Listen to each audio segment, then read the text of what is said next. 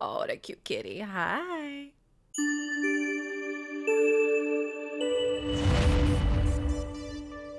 Hey guys, I'm Layla. Today we are playing some Raid Shadow Legends, and I got a guest with me. This happens to be my friend Bront. Bront, welcome to the channel. Thanks for joining me. Thanks for having me. It's been a long time coming. Definitely going to be a lot of fun. Last one we recorded on my channel was fun, so looking forward to this as well. For sure. And guys, I will have some links down below for Bront. Bront streams on Twitch. He also has a YouTube channel. And like he said, he just dropped a video on his YouTube channel as well too. So make sure you go over there, check the video, leave a comment, smash the subscribe button. On your channel, what were we talking about on yours? Oh, we were talking about some of our most wanted champions in general. We talked about a couple mythics, a couple legendaries, all kinds of fun. So go check that out. For sure. We definitely had a good time there, guys. So make sure you check his and even drop us some comments on his video about who some of your most wanteds are. And I'm curious, those of you guys been watching, you should know mine, but the third one might have thrown you for a curveball. So let me know what you think when you check out his video, okay, guys? And And of course, with it's not a that, video if you don't mention honorable mentions either, you know. yes. So, Of course, we had to do the honorable mentions too. And so with oh, yeah. that, on today's video, we're actually going to be talking about game changers. We're going to be talking about champs that made a difference on either like our main accounts or our alt accounts. So that's what we're going to be doing today. So with that being said, drop me some comments down below on who some of your game changer champs are. Like I said, it could be on your main account, whether you spend money, whether you're free to play, whatever. You're going to see that we have quite a variety of them as well too. And with that said, we're going to start off with Bront since he is the guest. So, Bront, where do you want to go for your first game changer? Well, I am going to go with Rector Drath, who Ooh, I good believe one. was one of the first epics I pulled on my account.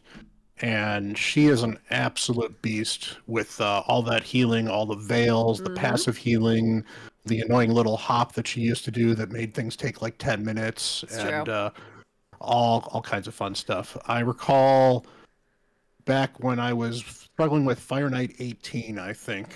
I literally had a team where in Fire Knight 18, the team would almost die other than Rector Drath on the Mm, wave 2, and she would slowly but surely pick back up my entire team for them to then win. It was a 100% team. It took maybe 8 or 9 minutes to run. Clearly not a very efficient team, but it worked 100% of the time, so that's what I was yeah. running for a while. She just brought so much healing, so much utility, and allowed me into a lot of content that I probably really wasn't quite built for otherwise, because she just is such a great healer. She is. Definitely agree with you. And so I know I've seen it myself where there's been like those new player codes where you can have her as like one of your starting ones, which is pretty solid considering Oh those yeah. of us that started like early on, you got Shaman, for example. So, I mean, Mhm. she's like well above Shaman as a reviver for sure. Oh yeah. And I believe followers of your Twitch channel know that she can actually campaign farm too. That's actually true. It takes about 7 to 10 minutes or so, but yeah, she can campaign farm as well. Well, she got buffed now, so now it's only about 3. So yeah, maybe I don't know, maybe 6, 5, 6, something like that. I guess we'll see. Really solid a start. So, all right, that was Bront's one. Where I'm gonna go for mine is we're actually going to go to Seal of the Drakes. So what's great with her is we know that she's a free login champ. So everyone's going to get her. Whether you guys spend money, whether you're free to play, you're going to get her. And for me, I've been playing this game for about 4.5 years now. And I remember when I was playing, I was even struggling just even like trying to clear all of Dragon, trying to clear some of the dungeons. And for me, like when I got her, she was a big deal for me, helping out with some of that CC. Now, I have an MMO background, so I know like when I throw out CC, everybody thinks content creator in the raid realm. I mean crowd control. So CC means crowd control. So we're talking about like stuns, we're talking about sleeps, things like that. So we know that she has an AoE stun. She was solid for me with that. Really was very pivotal in helping me be able to basically like finish and clear some of those dungeons like Dragon, for example, and even like tossing up her little heals and stuff too. So I love her. I have her built in Relentless, and I mean I still use her to this day. Yeah, I love using her. She's surprisingly good in Fire Knight, actually, with Mm, that A1 that does the turn meter control and the yep. decreased speed. She's great all around. I mean, she changed my account a bit too. Mm, Basically, she replaced Rector Drath as the person I brought along, not gotcha. because she's a better healer than Rector Drath, because honestly, Rector Drath is a better healer, but because it's a passive, and then the stuns, as you mentioned, then she brings more damage. And honestly, she speeds things up because of the time that, she wasn't doing a little dance, so that certainly didn't help either. Yeah, So, exactly. Nice. Yeah, so she definitely was a game changer for me. And like I said, I feel like regardless of whether you spend money or you're free to play, like definitely a solid champ and everybody gets her too, which is great. So with that, let's go into your next one. Yep, we can stay in Barbarians Mm-hmm. there because we're going to talk about High Katoon, which is, of course, a 30-day login champion as well. This is not going to be all login champions, we promise, guys, so don't tune out from this. But Yep. it's High Katoon is, I think she gets a bit of a bad rap because Apothecary is so easy and accessible as a rare. Everyone says, get Apothecary, he's the only speed champion you need, whereas she requires epic books to build. But you only need one book in her A2 to get that to the same 3-turn Mm-hmm. cooldown. And if you don't, it's a 4-turn cooldown for Arena. That's still perfectly fine. She's got a really good speed aura, which is something early in the game is really hard to come by. And speed is such a big deal in Raid. Yeah. Speed can change the game. And she's all about speed. She actually does decent enough damage if you end up building with her a little bit of damage or some damage gets built in there. And her and Syl and pretty much anyone else you want to drag with cures faction wars for you. So the two of them are pretty easy to deal with. But for me, High Katoon was my arena speed champion because she was the only speed champion I had on my entire account until I got Arbiter. Yep. So it was Yep. very, very, you know, just very big of a challenge. And so definitely was a fond memories of High Katoon. I maxed her, brought her to 6 stars, and do not regret it at all. I mean, I agree with you too, is that she's solid for sure. She's one of those, she's definitely not a chicken at all. Like, she definitely can carry quite a while because those Arbiter missions can be really rough. And I mean, I still use her too. I mean, she's in my Barbarian Faction Wars. Like, she's still Mhm. being used to this day, even for me. So, I mean, definitely, even though she's an epic and she's a login, and again, she's going to be another one, like we talked about, everyone's going to get because she's a free one and she's a really good free one too. Yeah, and she can probably stay in your 3v3 teams for quite a Yep. long time to come too, because you need speed champions. It's one of the easier ways to deal with Dorina. So, Yeah. and she does the job. And she does the job. And I love it. And I love how we were talking arena with her because this kind of segues into my second game changer. And mine actually happens to be sticking with this conversation, happens to be Arbiter. Now, I was very, very lucky on my main account because Arbiter was basically the first Void Legendary I pulled. So I ended up pulling her like a month in or something. So I got so lucky. Again, talking about kind of how the grind is when you first start raid, trying to like get through arena and trying to get through the arbiter missions to clear, where I got really lucky and I pulled her and she made a massive difference for me in arena, so much. And not even just arena, because again, I mean, she has amazing buffs. I mean, she has speed boost, she's got the revives, she's great overall, and she really helped me to be able to clear quite a bit of content. So I felt very, very, very fortunate to be able to scoop her up so early. And then now obviously I have two because I did finish the arbiter missions eventually. Yeah, and she's got an underrated heal on that Mm-hmm. A3 as well that I think people overlook sometimes. The weaken on the A1, if you have enough accuracy, she can do some buff stripping with the A2 as well. Mm-hmm. One of the few 4 skill champions out there too. Just got a really good kit. I mean, the fact that she still plays in high level arena today just is a testament to how good she is. And yeah, just getting her a month in, that's got to be a huge game changer. So that makes a lot of That sense. really was. That's why I had to put her on this list because I just got very, very lucky with her. And all right, so we're gonna go to your third. And where would you like to go for your third one? Well, I'm going to cheat on my third because, that's Oh what we're boy. going to do on this video. Oh But no. my third's actually going to be a pair of champions because Ooh. I pulled them the same weekend and they're paired together. So it is the Undead Mm. Bride and Groom, Rhodos, and Siphi. I love it. And I really can't separate the two of them because I pulled both of them in the same weekend. I Mm. pulled Rhodos. It was, in fact, it was a Valentine's weekend or something like that where they were all on Raid Up because they were the Valentine's pairs. So they were all on Raid Up for that. I pulled Rhodos on a Friday. And then I believe that Saturday I was streaming, and it's the first time I ever beat Doom Tower hard. I beat it live on Twitch, Nice. That's and exciting. the wave that was killing me was the Siphi Rhodos wave. So I beat the Siphi Rhodos wave. Somebody donated and said, "Hey, use this at some void shards." And those void shards that a viewer bought me got me a Siphi, Oh, that's and it was exciting. absolutely amazing. Yeah. So it was just a fun experience. And I mean, Sify is still a top tier champion to this day. So is Rhodos. It opened up so much for me in arena. It opened so much for me in regular content too, Mhm. because she went on sub for regular teams. She was great. All the frost reduction gave me chances to deal something with Tormin. Rhodos is actually kind of fun to use in a lot of PvE content Mhm. as well. He's actually pretty good against the Scarab boss, believe it or not. Yep. Rhodos is an absolute beast of a champion. And yeah, I mean, I still use both of them to this day. My Rhodos is one of the best built champions on my account. So is my Sify. And just they're everywhere and changed my account. I love them too, and I love this because they're a favorite couple of mine. I think I have one Siffy and two Rotos, and so I don't even care. Like a lot of times, I'll just take the couple with me because I love them. And Siffy in general, I mean, she's amazing. I love Siffy in my account too. She's probably one of my favorite cosplays I've ever done as well. So big fan, and that's really cool that you ended up pulling the couple like basically like a day apart from each other. I mean, that's some serious Yeah, streamer luck for this sure. is so awesome. Yeah, love it. And I mean, it's kind of cool too, because I think this is the only couple that you've cosplayed as both of them. I did cosplay as both of them. Yeah, because after I did Siffy, people were like, well, what about Rhodos? And I was like, challenge accepted. So I went cosplayed as Rhodos as well. So yeah, you guys will see that in my socials. Those that you guys watch all my stuff, you already know that. But yeah, I have both of them on there. Lots of fun Awesome. with them. All Yep. right. So my third. Now, my viewers may or may not be shocked by this. We're actually going to stay in the undead. And my third game changer really has I have a very soft spot for him. Very deep in my soul for none other than Death Knight. Now, some of you guys are going to be like, okay. Like, why are we going to have Death Knight as a game changer? Hear me out. Listen, I've been a big proponent of Death Knight for a very long time. I think he gets a bad rap. He gets beat on all those commercials.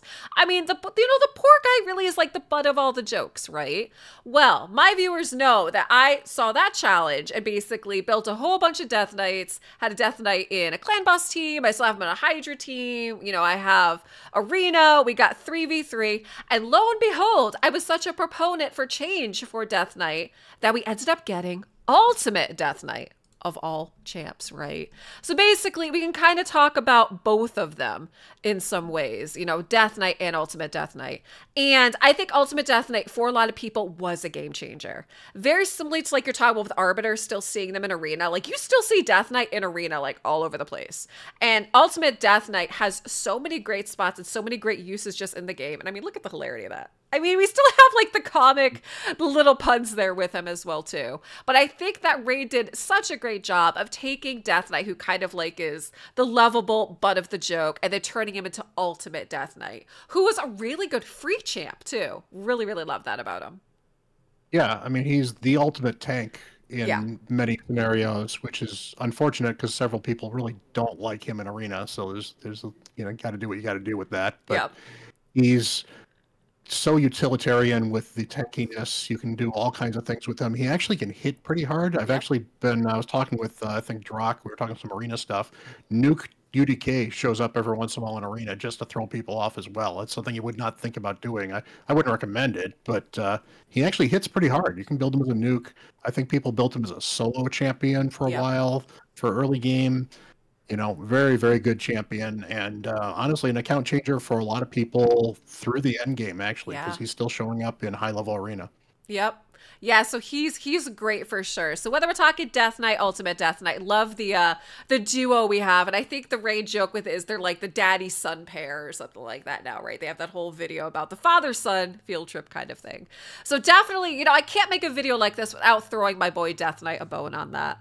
So that happens to be our top Oh yeah. three. Do you have any honorable mentions you want to add? Because I know you have a couple different accounts. Um, Probably the one that I want to throw out is just one that really changed my account as well would be Okay. Leorius. Oh, And okay. obviously, the Lion is absolutely amazing, so it feels like I'm cheating a little bit calling for a Void Legendary. But he was also my first Void Legendary, and Ooh. so that's a huge thing. He also was my first Yeah. nuker because I had nobody but Kale for nuking for a long time Oh, as well. wow. And I mean, I went to near mercy for every single shard early on in my account. And just because knew what I was doing with Rector and was able to get as much with her and eventually Syl, Yeah. it just took forever to get a legendary of any kind. But Lurius was just an absolute beast and changed everything I did in the account. I mean, for a while I used him as a Nightmare campaign farmer when I Oh. wanted an FR Nightmare campaign. I actually used him for solo farming minnow for Mm, a while, so he sped up my minnow for quite a bit. And I still use him in arena to this day. I've actually been whipping him out in live arena pretty regularly recently nice. because he's still a beast.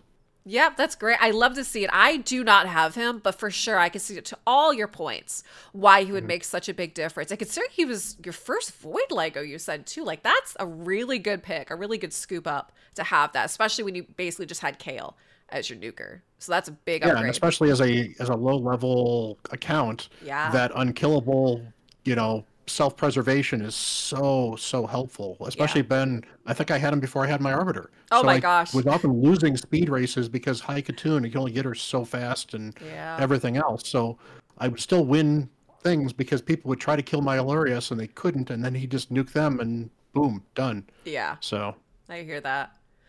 All right, so my honorable mention I'm going to add was for my alt account, is I have a free to play alt account, and the honorable mention I'm going to add on there is actually going to be Raglan. So on my like it was my free to play alt account, definitely struggled on that for quite a bit. Kale was my starter on that one, and on that account, Raglan actually was my first Void Legendary, and she was again a big step up from Shaman. Because again, like when you're starting, you basically just have Shaman, that's all you got. But like her revives an ally with a 75% HP full turn meter. 3 turns, you could knock that cooldown. So you end up having like a 2-turn cooldown. So if you make her mhm. fast enough, she's popping and reviving quite a bit. So she made a really big difference for me on my alt account. I don't have her on the main as you see, but she definitely I'm gonna have to throw an honorable mention on that because of my alt. Yeah, I mean that revive is probably the best single target Yep. revive other than maybe Ancora, that also does a reset with similar HP and turn meter. But for the longest time it was Raglan and everyone else as far as single target revivers, Yeah. and the 2-turn cooldown on that isn't even what we're talking about when we're talking about being a good revive. That's just 100% turn meter is huge. Yep. So yeah, I mean, people right nowadays will say, "Oh, I don't know if I want Raglan anymore." She's still very useful. She's Mm-hmm. got a pretty good kit. She actually doesn't Right. need books if you don't want to book her because that revive pretty quick anyway. She's got a cleanse as well. I love using my Raglan still. I've got one and I use her all over the place when I Yeah. can. So, And to your point there too about people might not necessarily wanting her, we've talked about this before too, and I feel like champs that are good for accounts are subjective. So depending mhm. on what you have is going to make a difference whether a champ is really going to make a difference for you versus somebody else. And I think that's something really important to remember because I do see that kind of often where someone will pull a champ and they'll be told by like the high end end game people the champ's not good, but for that person's account, that champ can really be a game changer and be a big difference. So just being open minded to that and being Oh yeah. keeping that in mind really is important for accounts, especially those of you guys are watching that maybe have like earlier mid accounts, maybe not necessarily end game, is that there's quite a few champs that could probably make a really big difference for you that might not necessarily be game changers for us at the time. Yeah. In fact, if you want to let me sneak one last one in here Of too, course, somebody you've you're the actually talked guest. about wanting to cosplay is Ooh. Allele. Oh, yep. Actually really, really like Allele quite a bit. Yeah, and I was surprised. I got him on my alt. I got him probably 8 months ago and just sat there with him because I didn't Mm. have the books for him. I didn't have anything else. And honestly, the only reason I built him is I was doing a video on gearing champions, and I Uh-huh. said I should gear a real nuker. Well, Allele's a real nuker, so let's gear a nuker, and I'll just use him as here's a nuker, here's how you gear a nuker. Yep. And I said, you know what? I've got him geared. Let's start using him. That A1 that can steal buffs without being resisted is incredibly huge. The fact that he can hit through Hmm. Stone Skin with that A2 is cool, other than the fact he just doesn't do enough damage to really hurt in most champions, which is Yeah. really kind of where that falls apart. But if it's a squishy nuker, you can snipe a squishy nuker and kill him with that without a problem. It's also good because he puts Stone Skin on himself, so if he may not be able to kill them, but they've been damaged through something else, then he can kill somebody, get Stone Skin on himself, then he's safe for a round. And then the fact that he can also put block debuffs or block buffs up on his A3, really good, and that passive makes him Mm. really tanky. So I use him as a secondary nuker in an arena team where I've got a second nuker Mm. that hits harder, so he brings more of the damage.